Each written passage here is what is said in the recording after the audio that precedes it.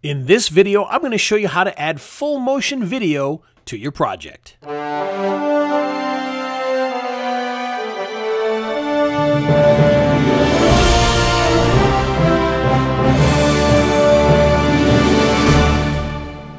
So sometimes when you're in a project and you've got all your slides set up, you might want to have a piece of full motion video playing in your project, or maybe at the end. For instance, I have a set of closing trailers that I like to put at the end of my videos. So what I'm going to do to be able to add this is we're going to come to the end here, and you can see this is our last actual slide, and then I'm going to add one more. And this time I'm going to add from collection, and I'm just going to head over to Business Show 2. I'm going to click on the first slide here, and I'm going to add single. Now, as you can see, it adds this to the end of my program.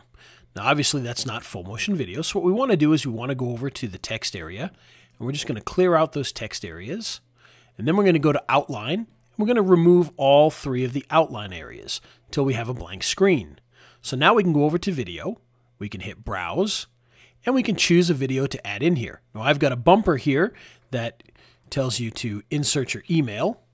Okay, you can see it's full motion video and it's at the end of our program here. So there you go. Now the cool thing is this one's already set and ready to go, so all we have to do now is create our video. However, there are some options. For instance, if we needed to have this stay on longer, we can come down here and we can add a few more seconds to this. And now you'll see it'll keep that last screen up there for a while.